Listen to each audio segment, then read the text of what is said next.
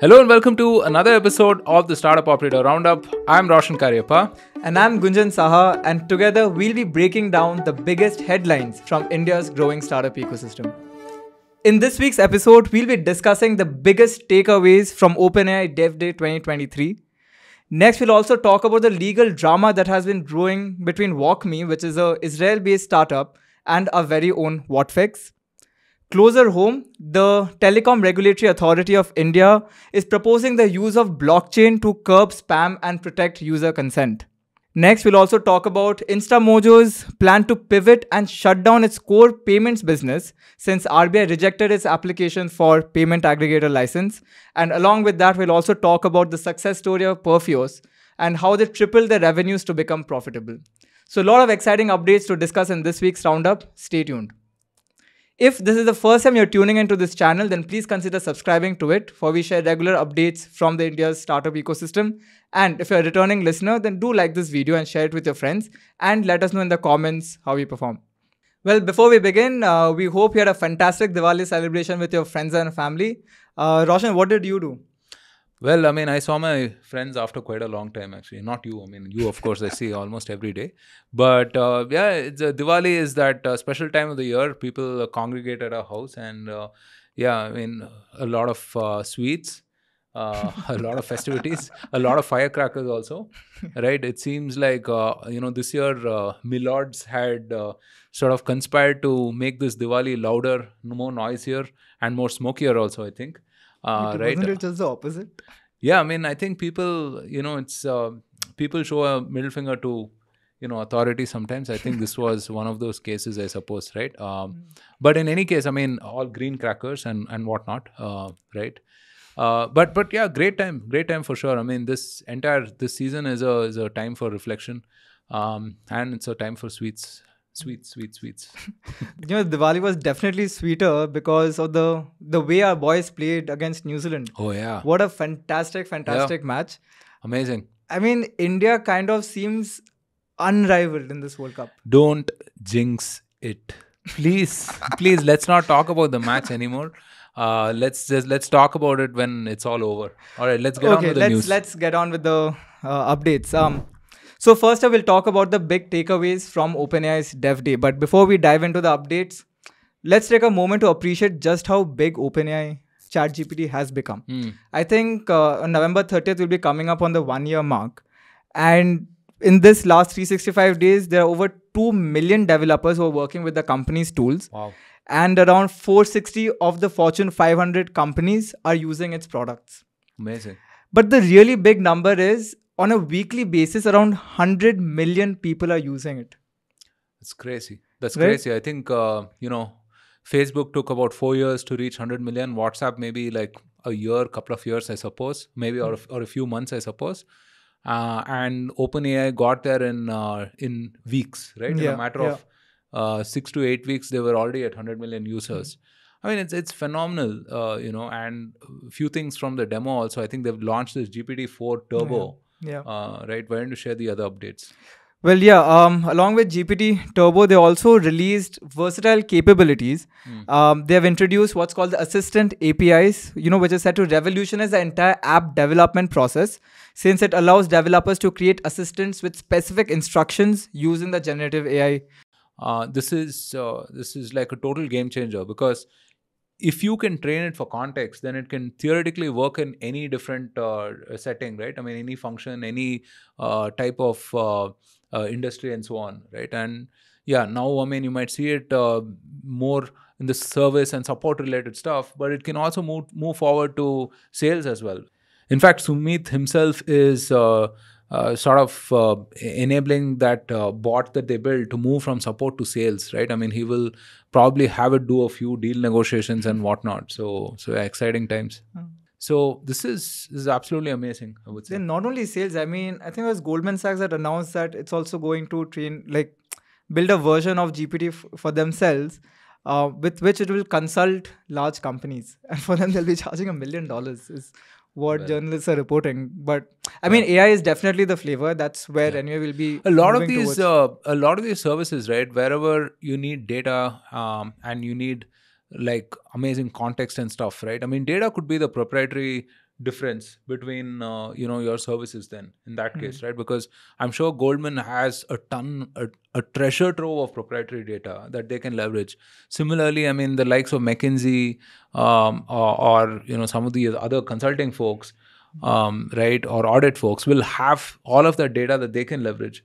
So I think GPT-4 just makes it much more easier and accessible to process. Yeah, and you can put that in a process, like you said. So, I mean, your junior consultants or whatnot, right? I mean, I would say, the teams are going to get a lot more reduced, I feel.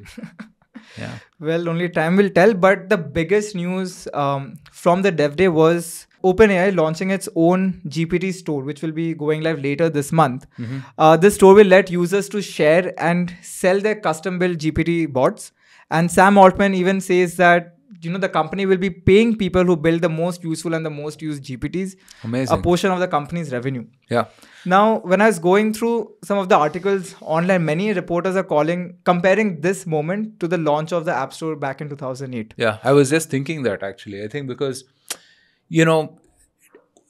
it's always 10x, 100x, 1000x better when you democratize your innovation to a wider set of developers, right? I mean, you said 2 million developers are working on it. They can certainly conceive more ideas, more solutions than, whatever number of people that, OpenAI has at this point, right? So the great thing that Google did, the great thing that Apple did was to open up that third-party developer ecosystem, right? And make it profitable for them to build stuff also. So I think that will be phenomenal. It will be a game changer. Yeah. A lot of game changers. Well, Ajay, one observation which, and you also touched on it briefly, right? While this development allows anyone to create their own custom bots for GPT, I think what will differentiate among these people is their access to data. Like how much data, what quality of data you're using to train this model or feed into this model. That is what will be separating the best from the rest, is what I feel. Moving on to the next headline, Israel-based startup Walkme has filed a lawsuit against Whatfix in the US.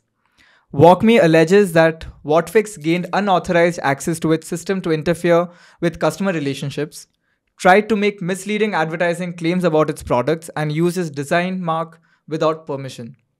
Walkme is seeking damages and an injunction to stop Whatfix from continuing these practices. To this, Whatfix has responded, of course, denying the allegations, and said that they are baseless and motivated by Walkme's fear of losing market share to Whatfix. And in an internal email, Khadim has written that this move by Walkme is a result of Whatfix's success in the international market, and that Walkme has a history of resorting to legal action against its competitors. Now, I don't think I have come across a news like this, but what does this lawsuit reflect on the broader SaaS industry? No, it's fairly common. Once you get to a certain size where you become significant enough to bother about, right? I mean, that is when people will employ all sorts of methods to sort of come after you, whether it is undercutting you on deals or, lawsuits and so on, right? I mean, you look at some of the larger guys, whether it's Apple, Samsung, Google, etc. I mean, they have entire legal departments that are only like doing this full time, right? I mean, defending or suing people. So it's just the nature of the game, I would say. And the allegations are, I mean, it seems very, very broad, right? Obviously, we don't know the details of, what has transpired, etc. But yeah, I mean, something to expect, I would say, right? I mean, Walkme is at about 250 million revenue. Whatfix, I suppose, about 50-60 million at this point of time, right? And if I was a conventional, traditional player in a growing industry that is getting disrupted, right? So I would definitely be worried, So I think that it also signifies that Whatfix has come of age in some sense, and props to them, right? I mean, this entire seed app category that they built, a digital adoption platform category over the last 2 or 3 years, they've really helped pioneer a lot of the changes in that. So yeah, I mean, that means that there's something to be reckoned with, I suppose, right? Hopefully the team comes out clear of all the problems. Let's see. So yeah. It kind of feels like a scene from Silicon Valley, right? When Hulu tries to file lawsuits against Pied Piper. Yeah. Okay, moving on. The Telecom Regulatory Authority of India is planning to launch a blockchain platform to register user consent and curb spam calls. Now, this is a major move to tackle the issue of unsolicited marketing messages and pesky calls. And TRAI has taken a lot of significant steps toward this. Now, to ensure the authenticity of user consent and streamline the process, TRAI has implemented blockchain technology and has implemented what is called the digital consent acquisition process. This blockchain platform will serve as a secure and transparent database, which will be accessible to all telecom operators. And by employing blockchain technology, TRAI can verify the user consent accurately, allowing only authorized promotional messages to be sent to customers. Now, all existing consents will expire post the implementation of this platform, which will mean that all other entities will need to seek fresh consent through digital means exclusively.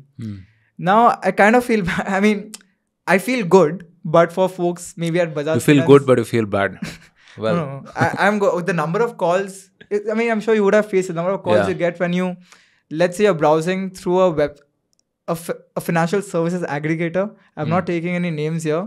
As soon as you put in your mobile number, the number of calls you get. Yeah.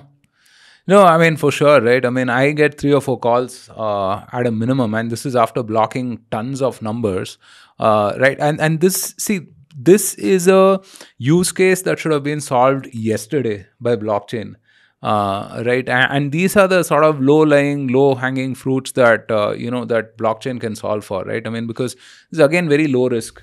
Right? Validating what spam numbers are, what real numbers are, and so on, right? I think it has to be solved. I really hope that we all get a higher degree of convenience and comfort because of a lack of these spam calls and so on, because it's just increased to such a great extent, right? And we should not have to install a Truecaller or something of that sort, right? It should be regulated at the telecom authority level itself. I think the TRAI has done a good job, I would say. But again, if you think about it, when telecom entities, right, like Airtel, Vodafone and all, they launched the D&D services, right? Through which, again, the intention was the same. They wanted to curb these spam calls. But, well, of course, companies are smart. They always add this, I agree to receive marketing and promotional messages as a very fine print during the sign-up process. What about that? Do you think people will find workarounds around, blockchain as well? I think it's different from D&D in that, there will be a higher degree of validation here, right? It's a wider base of numbers and contacts that will be verifying whether something is spam or not. Right? And I think it's time, man. I think this whole D&D thing happened maybe 5-6 years back, maybe more than that, I suppose, right? And I myself didn't register for D&D, fearing that, I may not get calls from certain products or companies that I would have actually registered for and were actually important for me, right? But yeah, something of this sort is necessary, I suppose, every once in a while to sort of rehash things. And yeah, again, give explicit consent to what products or companies should reach out. I would love for some kind of dashboard to exist where, I just key in my number and I see all of the hundreds of products or services or companies that have, access to my number and can also reach out to me, right? And that central database to sort of solve for spam and whatnot, right?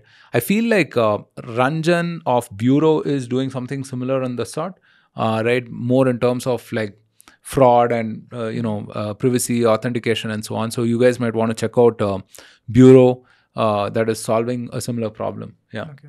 Now, while this will be implemented primarily for calls and SMSs, it'll be interesting to see whether this will cover the whole area for WhatsApp messaging as well, because a lot of these companies are now moving to, WhatsApp messaging. Yeah.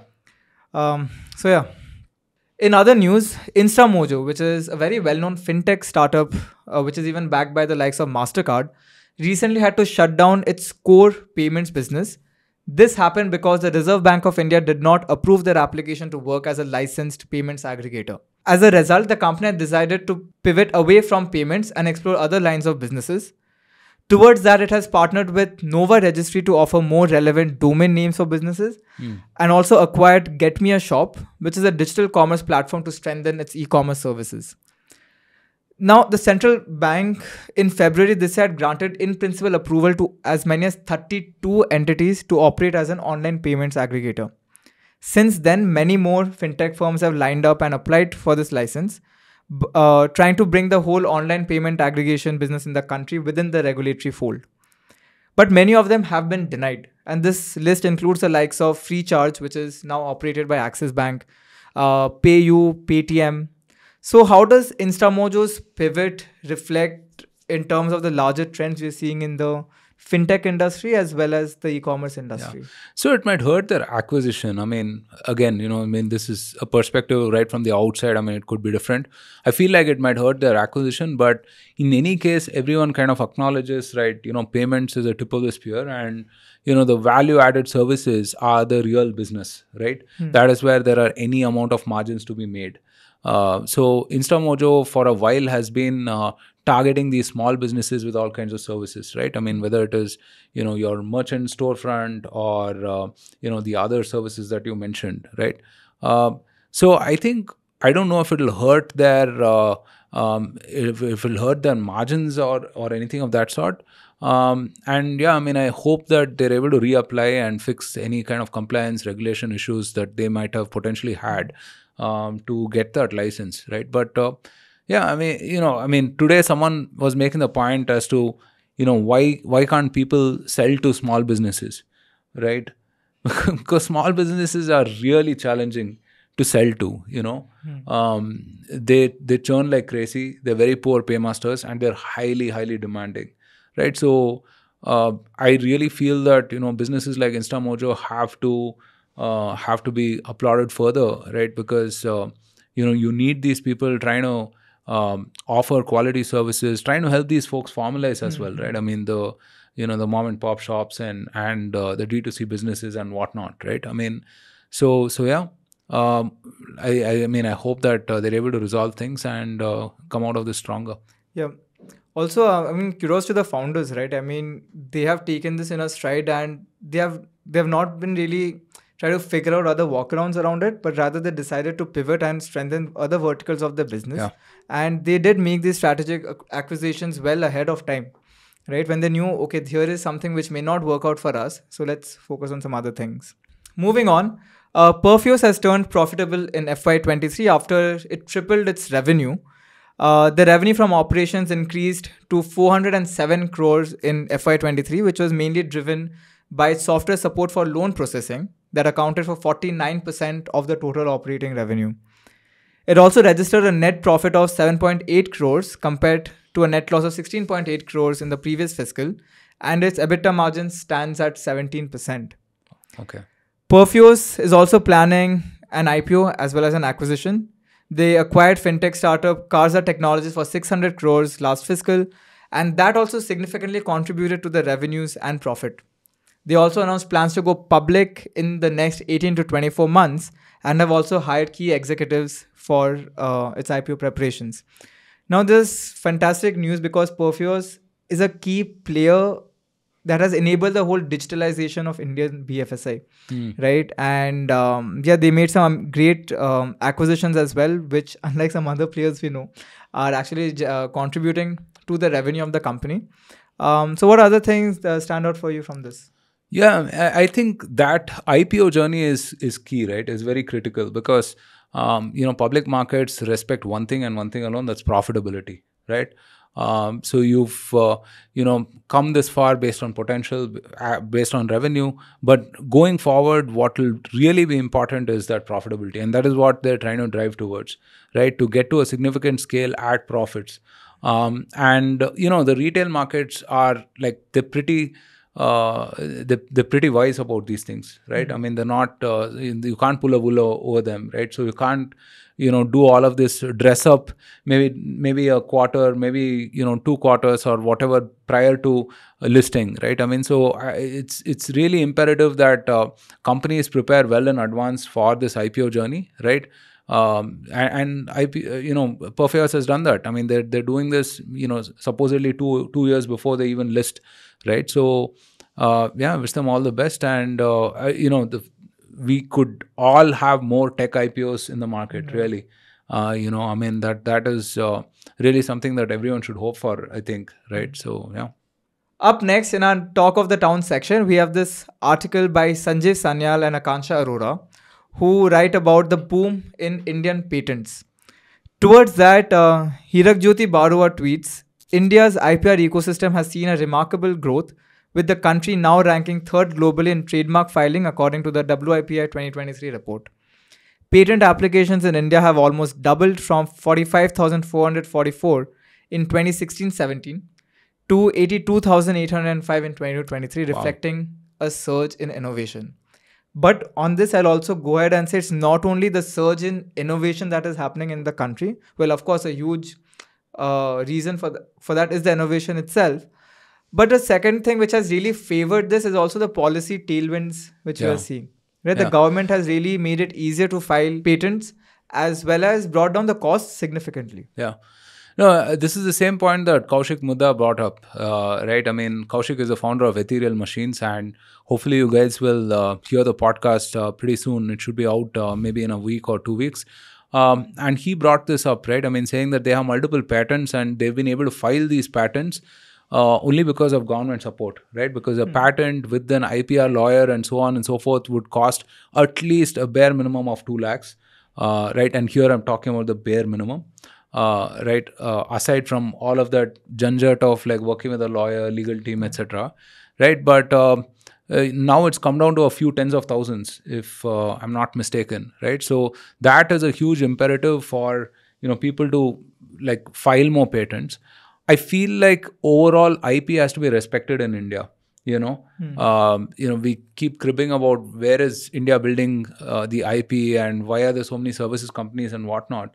We have to incentivize people to also go out and build IP, right? I mean, if just anybody is going to like copy whatever I do, really, what is the incentive to build anything new, right? Or even file for IP. So I think this is a fantastic step. Yeah. By the way, I mean, Sanjeev Sanyal's son is an MMA fighter, apparently. Whoa.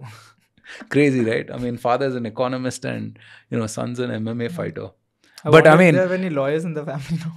No, but his grand uncle, Sanjeev Sanyal's grand uncle, was a revolutionary as well, right? Satyendra Nath Sanyal. So, yeah, Bengal had a lot of revolutionary spirit. All right, now let's discuss some of the key fundraisers from these last 2 weeks. Logistics startup ExpressBees raised $80 million from Teachers Venture Growth or TVG. Then Zepto has raised $31.25 million from Goodwater Capital, Nexus Venture Partners and other angel investors. Medical tech startup Inito raises $6 million in funding round, which was led by Fireside Ventures. And Bharat Housing Network or BHN raised 125 crores or $15 million from NAB Ventures Fund, Verenium NextGen Fund, 9 Unicorns and Riverwalk Holdings. Now, among this, Roshan, the Zepto fundraise really stands out to me, right? Because we have been discussing, the turmoils which companies like Dunzo has been facing, right? Zepto, well, of course, a very promising startup started by, a few 19-year-old Stanford graduates. But at the same time, we do know that running this quick service, quick commerce company is not at all easy. There's a lot of burn. Yeah. The margins are extremely low.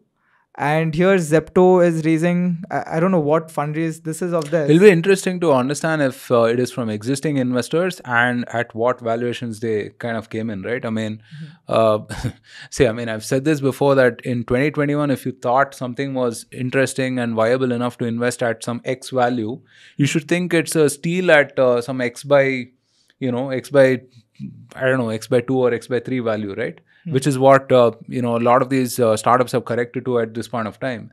So, yeah, I mean, it'll be interesting to see that.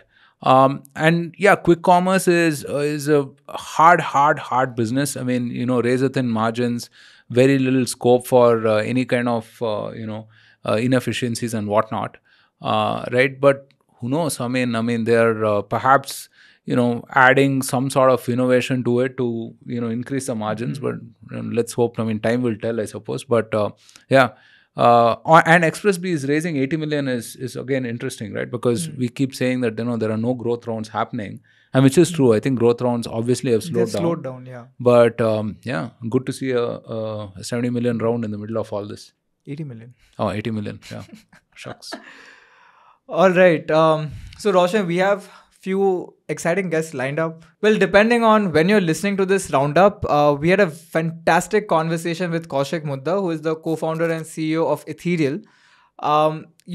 He was one of those guests who spoke really passionately for building not only out of India, but building for India as well. Yeah. And I really, really enjoying your conversation with him.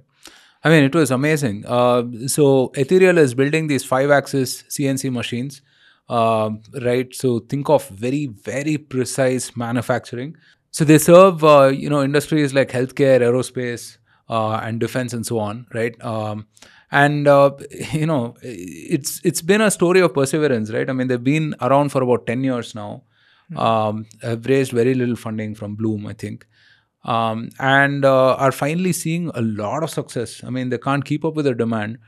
So Kaushik spoke very passionately about this. And, from an India perspective, we'll have to start building these hard tech startups, right? I mean, because software will only go so far, I would say. And hardware is where the real differentiators are, right? So I think we should all start cutting metal. Well, for me, the most interesting part for me is why they left out automotive industry, which, we see on Nat Geo and all, they use precision cutting tools.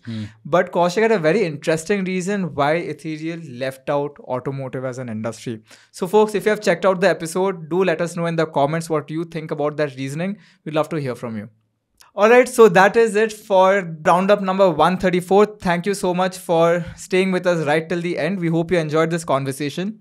Once again, do subscribe to our channel, like this video, and share it with your friends and network. And also do leave us a review on your favorite podcast platform. That aside, follow us on our social media for regular updates. And if you want these updates to be delivered straight into your WhatsApp inbox, do check out the WhatsApp link. I know you guys hear this a lot of times, but guys, please follow, please subscribe, and please share. It really helps us, because a lot of times, I mean, people comment either in, on YouTube or elsewhere that, hey, I mean, this channel deserves more views, more subscribers, and so on and so forth. Well, you could help us with that, right? Click on subscribe, follow, whatever right now, and send this on WhatsApp to a bunch of your folks. Alright folks, so that's it. We hope you have a fantastic week ahead, and the next roundup will be back again with more exciting news.